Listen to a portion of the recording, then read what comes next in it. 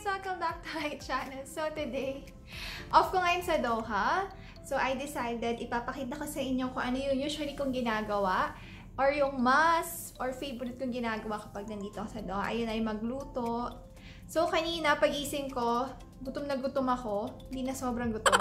Gutom na gutom ako. So I decided, parang gusto kong magluto. Ang kinikrave ko, gulay, mga mixed veg. Kaso nga lang, yung pumunta ako dito ng supermarket namin, maliit na supermarket lang, yung Pure Gold, yes, may Pure Gold dito. Parang tumasik na ako. Yes, may Pure Gold dito, kaka-open niya lang. So, before naman, kahit wala pang Pure Gold, yung mga convenience store dito, usually mga Filipino products yung binibenta nila, like yung mga pansit canton, mga datong puti, mga ganung mga condiments. Meron sila dito, at yung mga fish na binibenta nila dito is mga Pinoy, mga galunggong, bangus, tilapia, meron sila. So, I decided na lang na bibili ako ng fish. So, hindi ko alam kung anong fish yung nabili ko, pero color pink siya. Sabi ko magpapaksiw na lang ako kasi wala naman mga veg or limited na yung mga vegetables na meron dito. Anyway, so tara sa kusina para makapagluto tayo. Gutom na rin ako eh. Pupunta tayo sa kusina namin kasi gutom na ako para makapag-start na tayo magluto.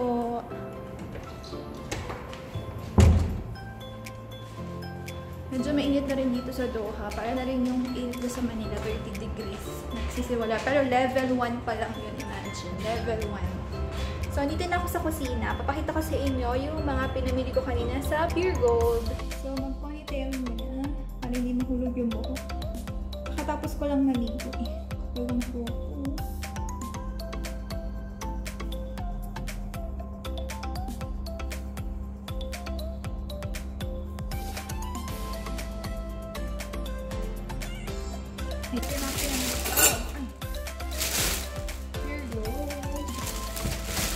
So, bumili ako ng manggang hinog.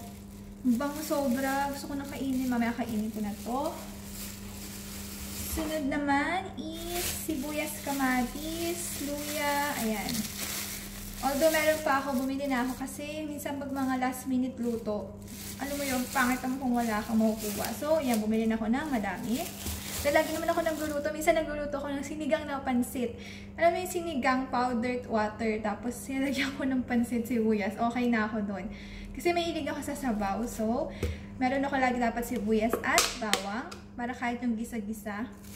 Bumili ako ng kamatis. Kasi kaya ako may kamatis dahil sa itlog na pula, diba? Maganda combination. Tapos may sibuyas. Favorite ko yung sibuyas. Kumakain ako ng kahit hilaw. Next is, eto, extra luya. Kasi yung fish ko na nabili is malalaki. So, I think madaming luya mas masarap. Ano pa ba? Pinili din ako ng dito. Eto, grapes. Kasi meron doon ibang fruits like apple, orange. Hindi man ako nakain nun. Kaya binibili ko lagi grapes, melon, watermelon, tas itong mangga kapag may magandang klaseng mangga. So, mangga yung binibili ko. Saka itong grapes dahil madali na siya kainin. And then, bumili din ako ng siomai. Ayan. So, i-steam ko lang to. Meron naman akong dito steamer. Yung sa ano lang, rice cooker. So, doon ko to lulutuin. Ayan. And then, bumili ako ng extra sinigang kasi ito talaga yung parang to-go food ko. Parang gano'n. Pag gusto ko ng sabaw, powder, pakulo, gano'n. Tapos lagay ko ano pwedeng ilagay. Next, bumili ako ng boy bawang. And then, ito, grabe. Ang sarap nito. Oh, butcheron. Alam niyo ba to? Ayan, 23 reals. Ano siya? Yung chicken. Kasi bawal naman dito yung mga chicharon sa, chicharon, which is pork chicharon sa Doha. Kasi bawal dito ang baboy dahil Muslim country to. So, ito, butcheron. Encounter ko to or natikman ko to yung last kong Manila. Yung isang crew, bumili siya nito sa airport. So, pinakitikim niya sa amin. Grabe, ang sarap pala. So, yung nakita ko to sa Pure Gold, binila ko dalawa. Butcheron. Pero for me, sobrang price niya, 23 reals para sa chicharon. Pero I think because of the brand na din. So, ayun lang. Saka yung fish, yung color pink, linisin ko muna bago ko pakita sa inyo. Although pinalinis ko na siya, Pinatanggal ko ng mga lamang loob niya. Buti na alala ko na patanggal. Although marunong din ako maglinis ng fish, maglinis ng fish kasi natuto ako sa lola ko sa kay mami kasi mahilig sila magluto. Pero pinatanggal ko na din para lilinisin ko na lang. Second linis na lang. So, ayun. Ayusin ko muna yung pinamili ko bago tayo magluto para hindi makalat yung paglulutuan natin or yung area natin.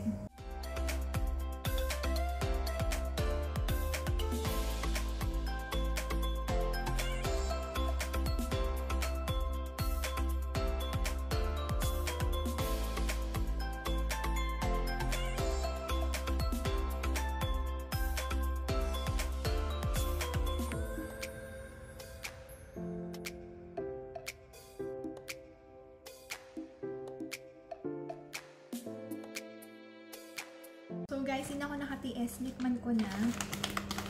Ayun o. Ano ata siya? Mga intestine ng manok. Ito pala. Chicken esophagus. Ayun. Chicken esophagus. Esophagus. Parang ano siya, isaw. Ganun. Sarap. Wala sa suka. Mas masarap to. Pero kasi wala suka, ang sarap niya.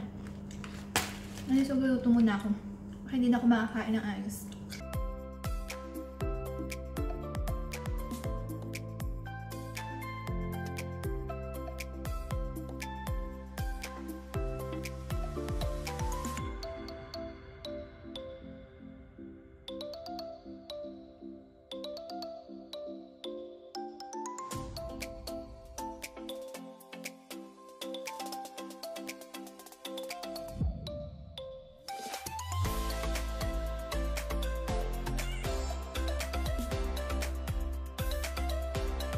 So, ayan guys, ito na yung fish.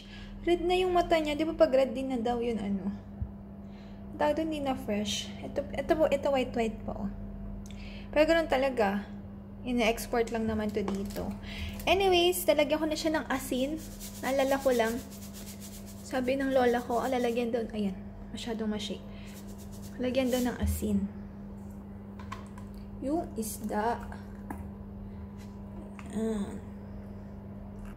So, ayan, magpipihit na ako ng pan. Paano ba ito buksan? Ito. So, habang nag-ihit yan, maghiwa na ako ng sibuyas, kamatis, luya. So, kanina nagluto na rin ako ng kanin. Ayan. So, tara na. So, guys, kapag maghihiwa kayo ng sibuyas, kamatis, or anything na babalatan nyo, bago pa nagluto kayo, dapat meron kayong plastic o lalagyanan para pag naghiwa yung balat, diretso na dun. Hindi niya nalilinisin ulit. Usually, di ba, kapag nasa gilid lang siya, lilipa rin or mahuhulog. At least ito, diretso na. Less yung mess, tapos less din yung lilinisin nyo. So, ayun, tip ko lang yun.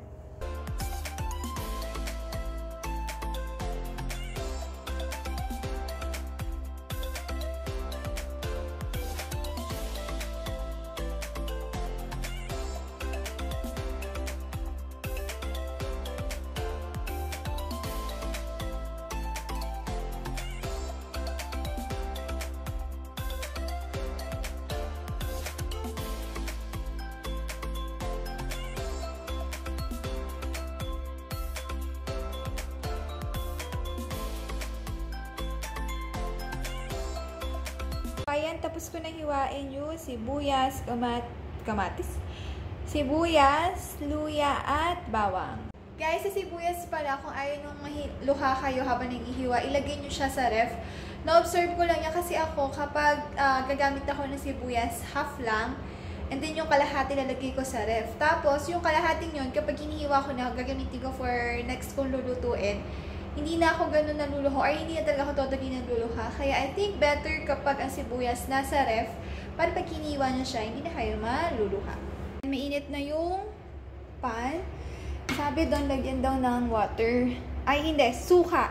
Pero ako lagyan ko ng konting water. Muna. Water.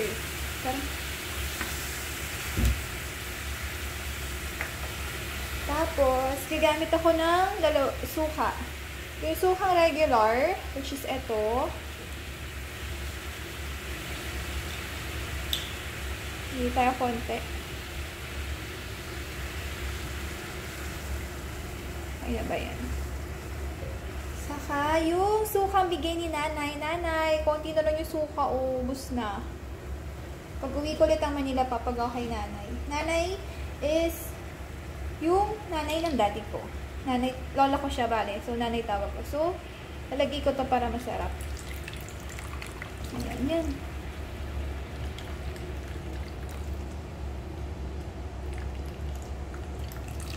Sana tama itong ginagawa ko. Nasabi doon, pakuluin lang konti bago ilagay yung fish. So, lalagay ko ng isda. Sana tama ang pinaggagawa ko. Ayan.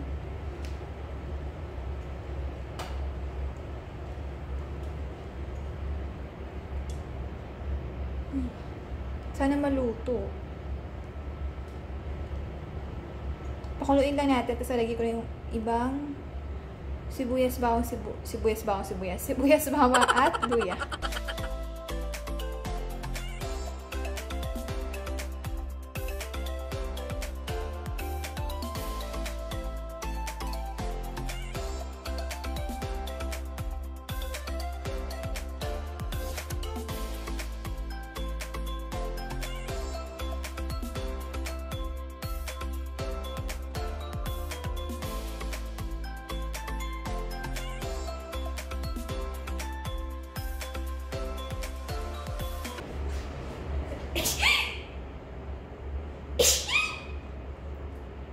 Wala pa na chine. Pepper.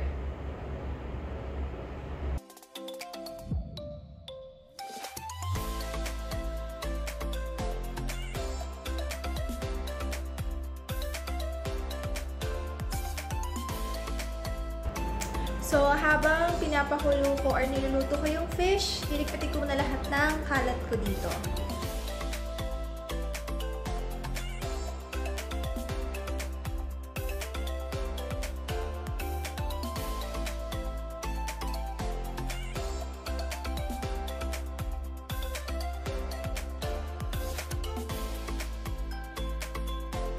So guys, ang tip ko sa inyo, habang nag-hintay kayong maluto yung mga niluluto nyo, mag-start na rin kayo maghugas ng mga kinamit nyo in preparation para mamaya after nyo magluto, konti na lang yung huhugasan nyo. Usually, yung mostly na lang is yung pinaglutuan saka pinagkainan.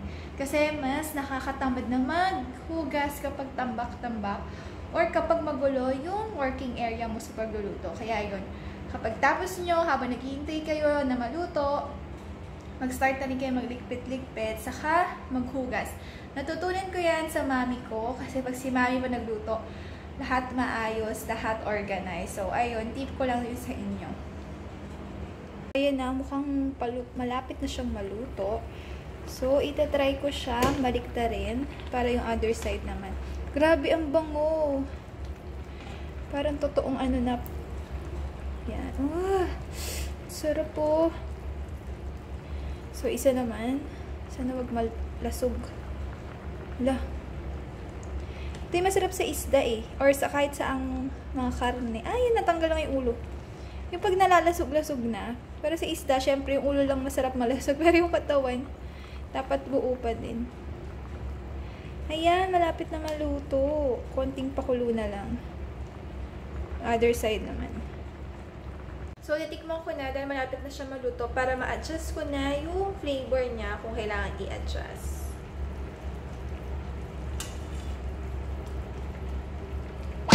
Tapang ba?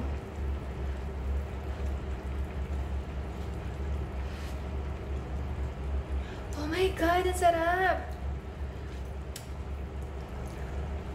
Sarap! Ganito yung luto ni Mami, promise. Papakuloy ko na lang ng konti, tapos kakain na. Ang sarap niya, parang paksiw na talaga siya. Pakuloyin lang natin.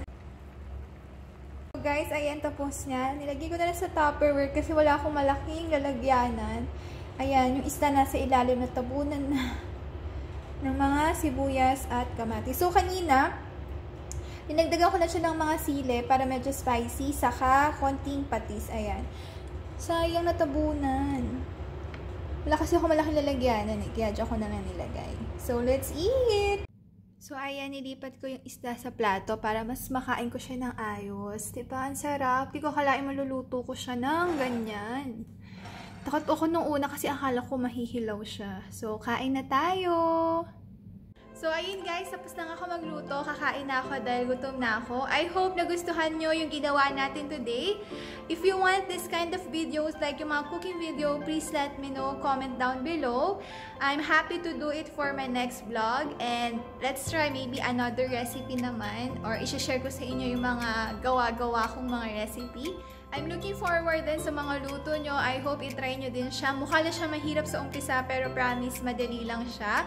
So, kung hindi kayo sure sa mga procedure, pwede naman kayo mag-search sa internet. Napaka-helpful ng internet. Or magtanong kayo sa mga parents nyo na nagluluto para ma-try nyo at iba yung satisfaction na nabibigay kapag sarili nyong gawa. Saka nakatanggal din siya ng stress.